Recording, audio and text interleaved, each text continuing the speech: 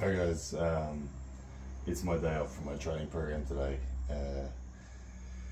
and I thought I'd do a lift earlier today just to see where my back pressure's at. I lifted the 62.5 kilos, which is still on there right now, and like YouTube does, a bunch of people don't think that the lift was legitimate, that anything can come off the ground, so I thought I'd do it again.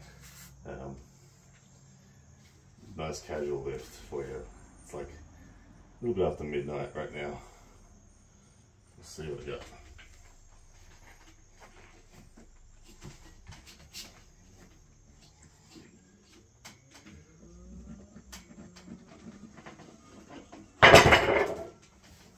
How'd that go?